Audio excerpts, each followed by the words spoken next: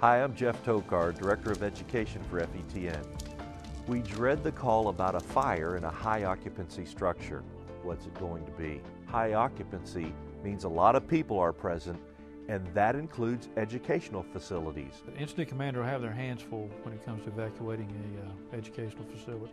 That can be other nightmares there that can really keep you busy on scene as well. High occupancy structure fires, educational facilities on our next FETN.